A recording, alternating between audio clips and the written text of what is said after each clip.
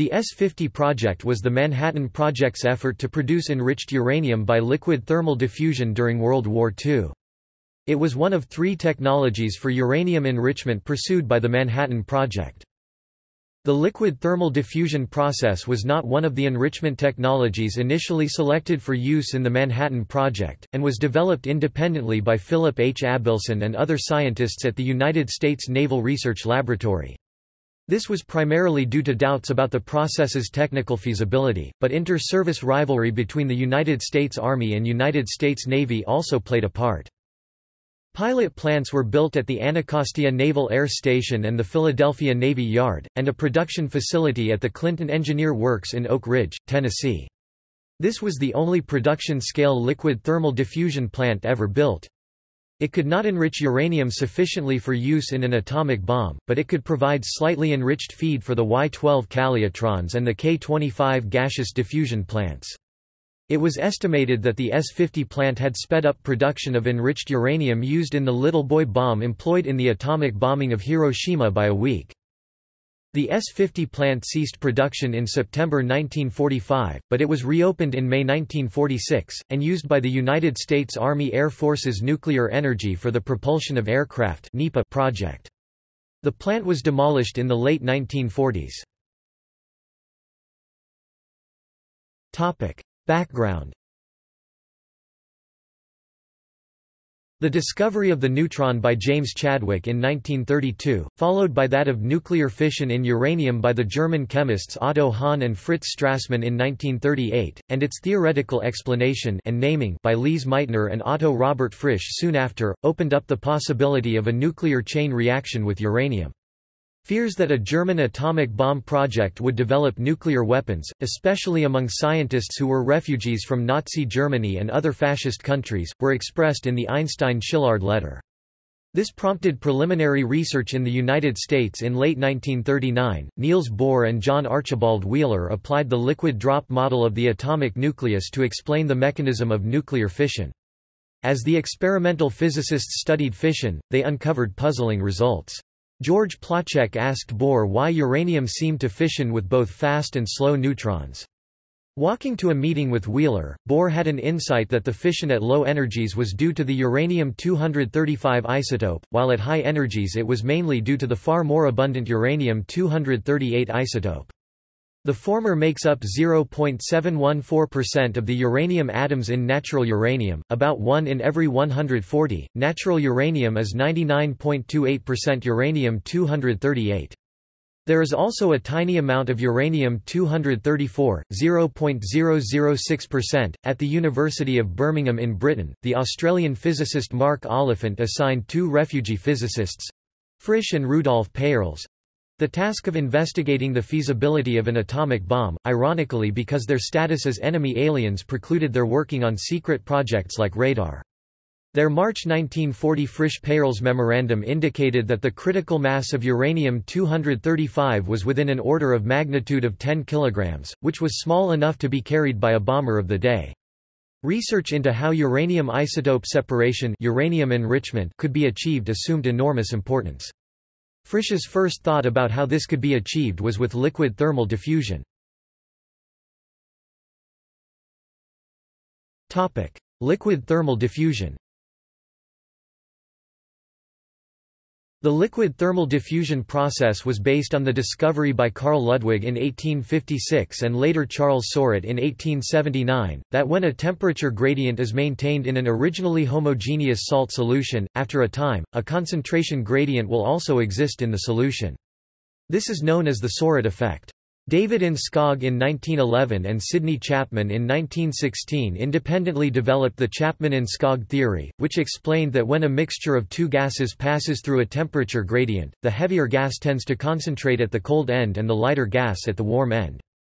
This was experimentally confirmed by Chapman and F. W. Dootson in 1916. Since hot gases tend to rise and cool ones tend to fall, this can be used as a means of isotope separation. This process was first demonstrated by Klaus Clusius and Gerhard Dickel in Germany in 1938, who used it to separate isotopes of neon. They used an apparatus called a column, consisting of a vertical tube with a hot wire down the center.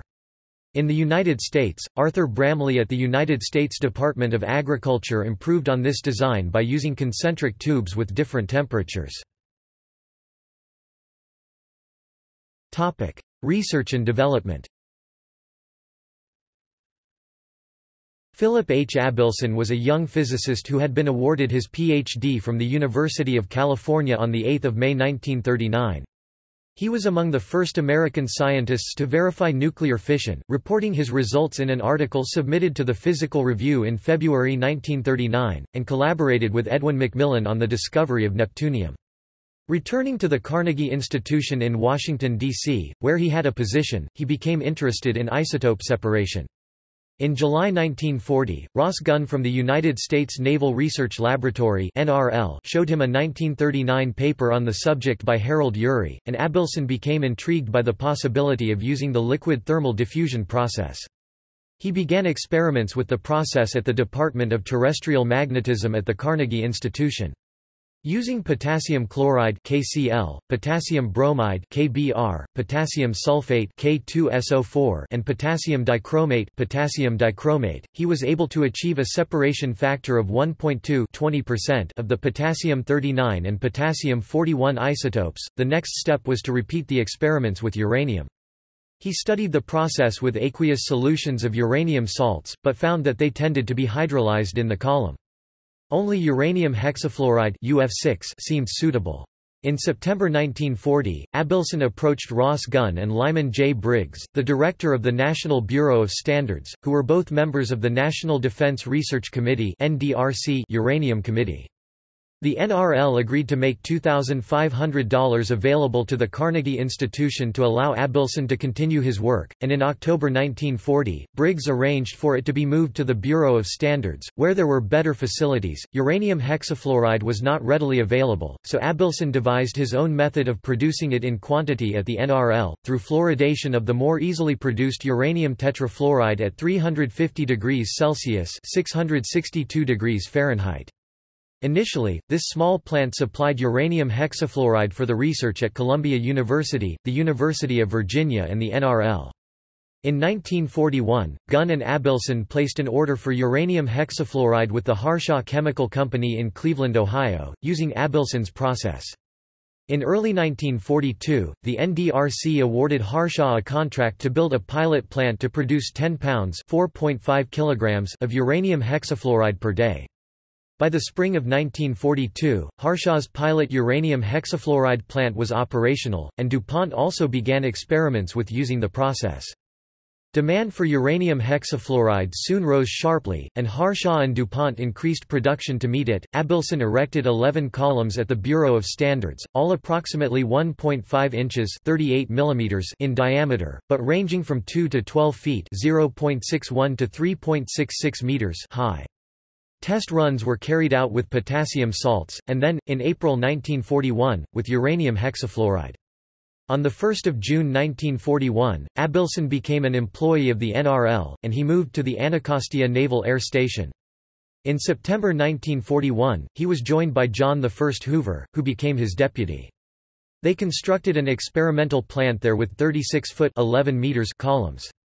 Steam was provided by a 20 horsepower 15 kilowatts gas-fired boiler. They were able to separate isotopes of chlorine, but the apparatus was ruined in November by the decomposition products of the carbon tetrachloride. The next run indicated 2.5% separation, and it was found that the optimal spacing of the columns was between 0.21 and 0.38 mm, 0.0083 and 0.0150 in. Abelson regarded a run on the 22nd of June with a 9.6% result as the first successful test of liquid thermal diffusion with uranium hexafluoride. In July, he was able to achieve 21%. Topic: Relations with the Manhattan Project. The NRL authorized a pilot plant in July 1942, which commenced operation on 15 November. This time they used 14 48-foot 15 meters columns, with a separation of 25 mm (0.98 in) between them. The pilot plant ran without interruption from 3 to 17 December 1942. Colonel Leslie R. Groves, Jr., who had been designated to take charge of what would become known as the Manhattan Project but would not do so for another 2 days, visited the pilot plant with the Deputy District Engineer of the Manhattan District, Lieutenant Colonel Kenneth D. Nichols on 21 September, and spoke with Gun and Rear Admiral Harold G. Bowen, Sr., the director of the NRL. Groves left with the impression that the project was not being pursued with sufficient urgency. The project was expanded, and Nathan Rosen joined the project as a theoretical physicist. Groves visited the pilot plant again on 10 December 1942, this time with Warren K. Lewis, a professor of chemical engineering from MIT, and 3 DuPont employees. In his report, Lewis recommended that the work be continued. The S-1 Executive Committee superseded the Uranium Committee on 19 June 1942, dropping Gun from its membership in the process. It considered Lewis' report, and passed on its recommendation to Vannevar Bush, the director of the Office of Scientific Research and Development (OSRD), of which the S-1 Executive Committee was a part. The relationship between the OSRD and the NRL was not good. Bowen criticized it for diverting funds from the NRL. Bush was mindful of a 17 March 1942 directive from the President, Franklin D. Roosevelt, albeit on his advice, that the Navy was to be excluded from the Manhattan Project. He preferred to work with the more congenial Secretary of War, Henry Stimson, over whom he had more influence. James B. Conant, the chairman of the NDRC and the S-1 Executive Committee, was concerned that the Navy was running its own nuclear project, but Bush felt that it did no harm.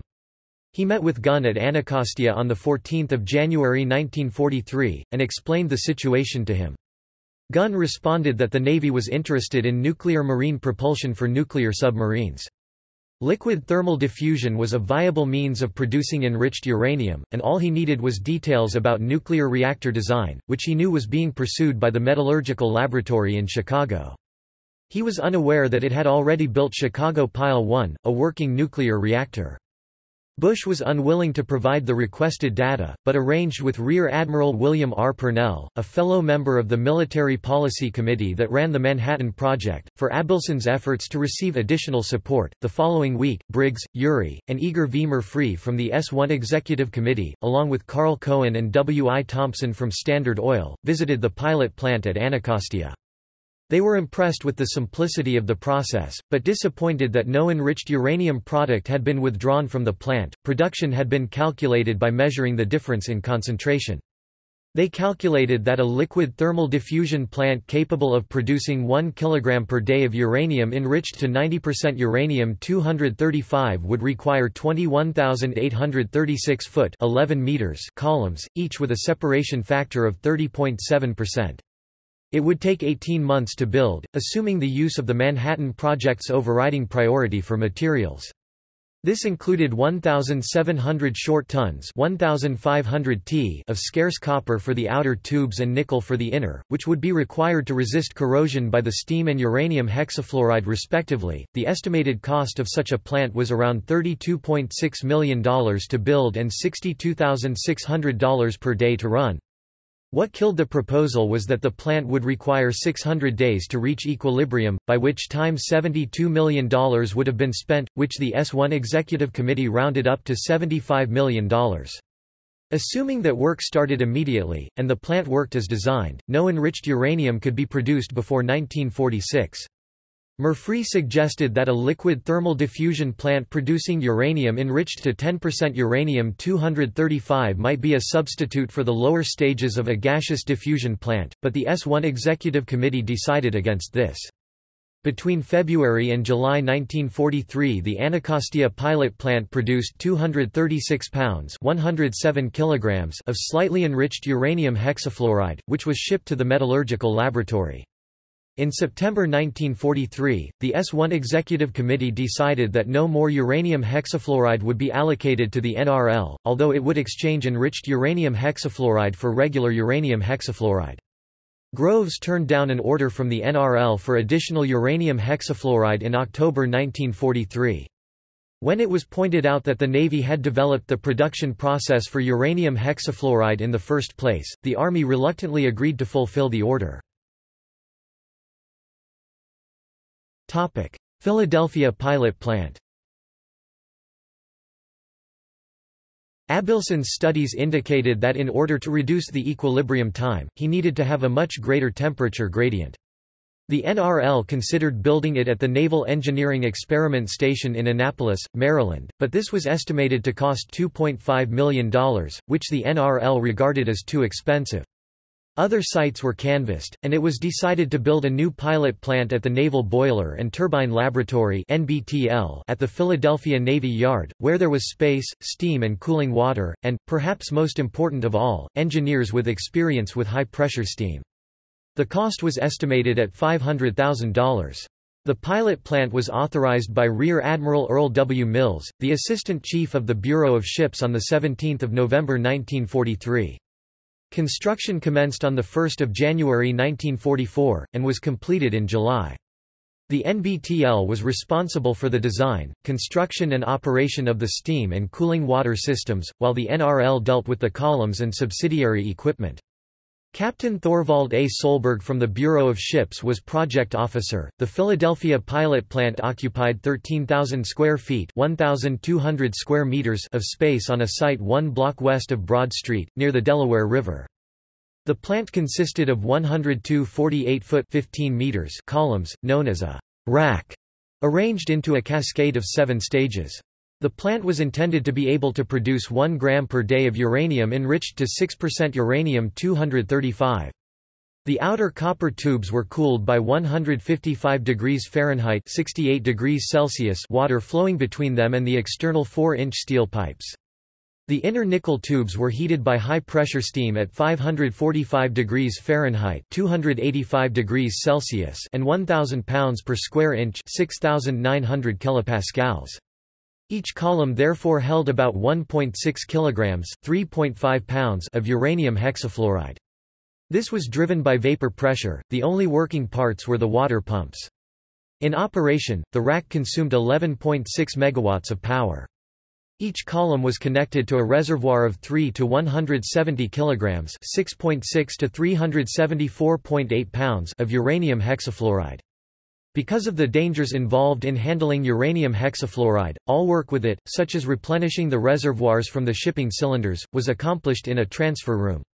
The columns at the Philadelphia plant were operated in parallel instead of in series, so the Philadelphia pilot plant eventually produced over 5,000 pounds (2,300 kilograms) of uranium hexafluoride enriched to 0.86% uranium-235, which was handed over to the Manhattan Project.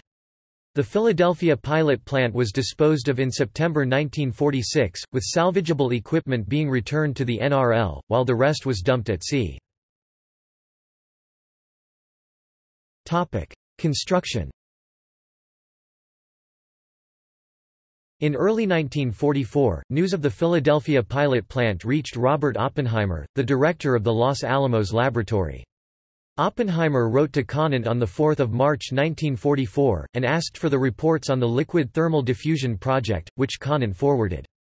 Like nearly everyone else, Oppenheimer had been thinking of uranium enrichment in terms of a process to produce weapons-grade uranium suitable for use in an atomic bomb, but now he considered another option.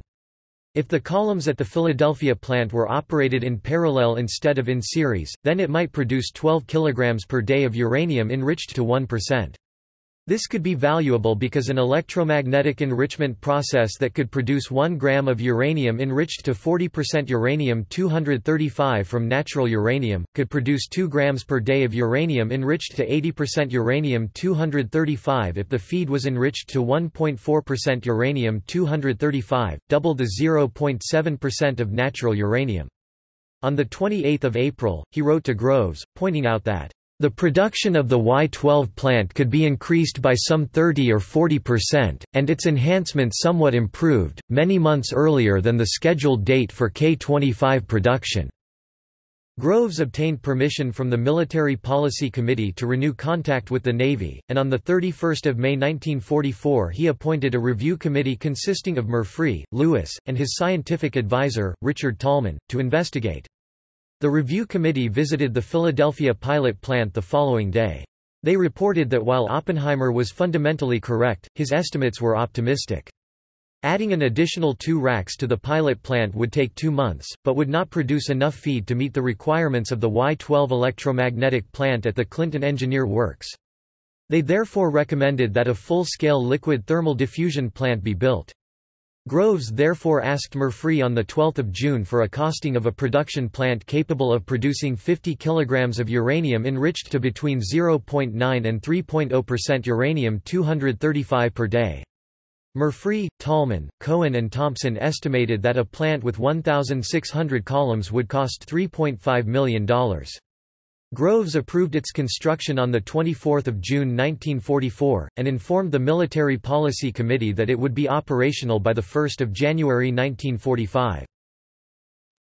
Sites at Watts Bar Dam, Muscle Shoals and Detroit were considered, but it was decided to build it at the Clinton Engineer Works, where water could be obtained from the Clinch River and steam from the K-25 powerhouse. The thermal diffusion project was codenamed S-50. An S-50 division was created at the Manhattan District Headquarters in June under Lieutenant Colonel Mark C. Fox, with Major Thomas J. Evans, Jr., as his assistant with special authority for plant construction. Groves selected the H. K. Ferguson Company of Cleveland, Ohio, as the prime construction contractor on its record of finishing jobs on time, notably the Gulf Ordnance Plant in Mississippi, on a cost-plus fixed-fee contract. The H. A. Jones Construction Company would build the steam plant, with H. K. Ferguson as engineer-architect. Although his advisors had estimated that it would take 6 months to build the plant, Groves gave H. K. Ferguson just 4, and he wanted operations to commence in just 75 days. Groves, Tallman, Fox, and Wells N. Thompson from H. K. Ferguson collected blueprints of the Philadelphia pilot from there on 26 June. The production plant would consist of 21 102-column racks, arranged in 3 groups of 7, a total of 2,142 48-foot (15 meters) columns. Each rack was a copy of the Philadelphia pilot plant. The columns had to be manufactured to fine tolerances, plus or minus 0.0003 inches (0.0076 millimeters) for the diameter of the inner nickel tubes, and plus or minus 0.002 inches (0.051 millimeters) between the inner nickel tubes and the outer copper tubes. The first orders for columns were placed on 5 July.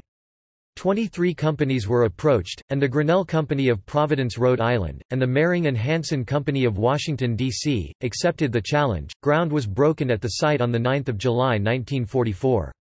By 16 September, with about a third of the plant complete, the first rack had commenced operation. Testing in September and October revealed problems with leaking pipes that required further welding. Nonetheless, all racks were installed and ready for operations in January 1945. The construction contract was terminated on 15 February, and the remaining insulation and electrical work was assigned to other firms in the Oak Ridge area.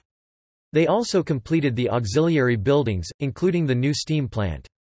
The plant became fully operational in March 1945. Construction of the new boiler plant was approved on 16 February 1945. The first boiler was started on 5 July 1945, and operations commenced on 13 July. Work was completed on 15 August 1945. The Thermal Diffusion Process Building (FO1) was a black structure 522 feet (159 meters) long, 82 feet (25 meters) wide, and 75 feet (23 meters) high. There was one control room and one transfer room for each pair of racks, except for the final one, which had its own control and transfer rooms for training purposes.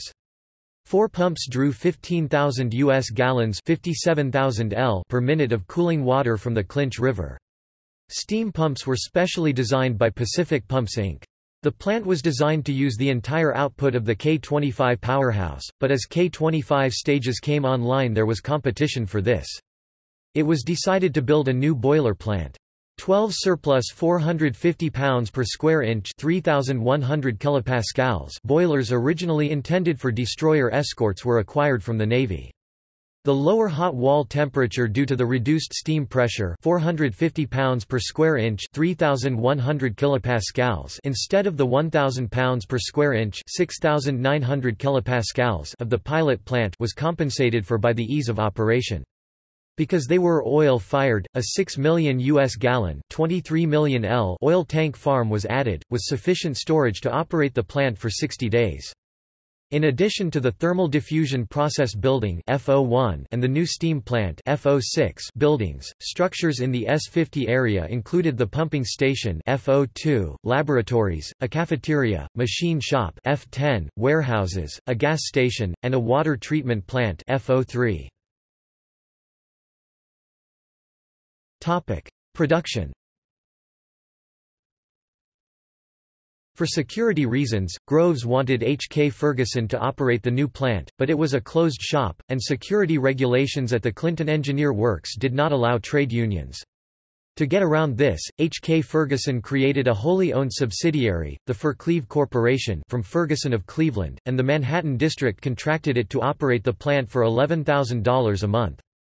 Operating personnel for the new plant were initially trained at the Philadelphia pilot plant.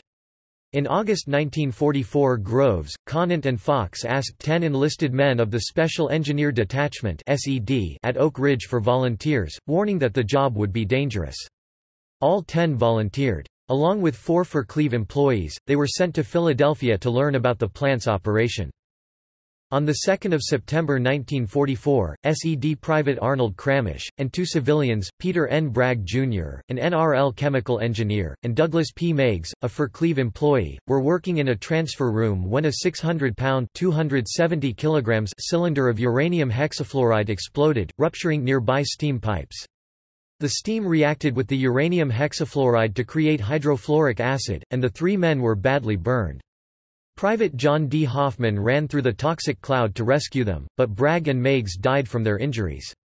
Another 11 men, including Kramish and 4 other soldiers, were injured but recovered.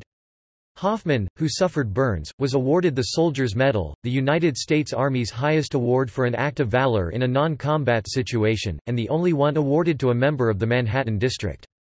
Bragg was posthumously awarded the Navy Meritorious Civilian Service Award on 21 June 1993. Colonel Stafford L. Warren, the chief of the Manhattan District's medical section, removed the internal organs of the dead and sent them back to Oak Ridge for analysis.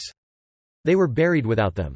An investigation found that the accident was caused by the use of steel cylinders with nickel linings instead of seamless nickel cylinders because the Army had preempted nickel production. The Navy hospital did not have procedures for the treatment of people exposed to uranium hexafluoride, so Warren's medical section developed them.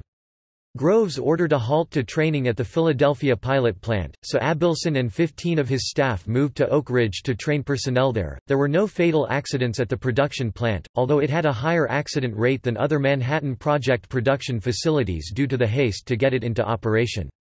When the crews attempted to start the first rack, there was a loud noise and a cloud of vapor due to escaping steam. This would normally have resulted in a shutdown, but under the pressure to get the plant operational, the Fercleve plant manager had no choice but to press on. The plant produced just 10.5 pounds (4.8 kilograms) of 0.852% uranium-235 in October. Leaks limited production and forced shutdowns over the next few months, but in June 1945 it produced 12,730 pounds (5,770 kilograms). In normal operation, 1 pound (0.45 kilograms) of product was drawn from each circuit every 285 minutes. With 4 circuits per rack, each rack could produce 20 pounds (9.1 kilograms) per day. By March 1945, all 21 production racks were operating. Initially the output of S-50 was fed into Y-12, but starting in March 1945 all 3 enrichment processes were run in series.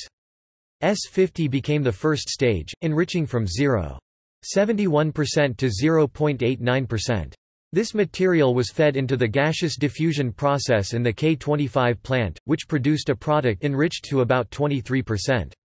This was, in turn, fed into Y-12, which boosted it to about 89%, sufficient for nuclear weapons. Total S-50 production was 56,504 pounds (25,630 kilograms).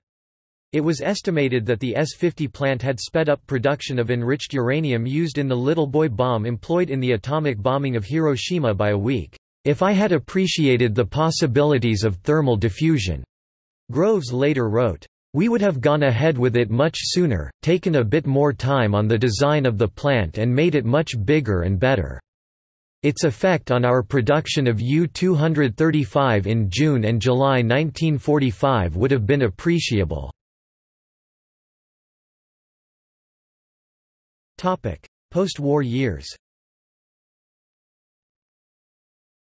Soon after the war ended in August 1945, Lieutenant Colonel Arthur V. Peterson, the Manhattan District Officer with overall responsibility for the production of fissile material, recommended that the S-50 plant be placed on standby. The Manhattan District ordered the plant shut down on 4 September 1945. It was the only production-scale liquid thermal diffusion plant ever built, but its efficiency could not compete with that of a gaseous diffusion plant. The columns were drained and cleaned, and all employees were given 2 weeks' notice of impending termination of employment. All production had ceased by 9 September, and the last uranium hexafluoride feed was shipped to K-25 for processing. Layoffs began on 18 September. By this time, voluntary resignations had reduced the Furcleve payroll from its wartime peak of 1,600 workers to around 900. Only 241 remained at the end of September. Furcleve's contract was terminated on 31 October, and responsibility for the S-50 plant buildings was transferred to the K-25 office.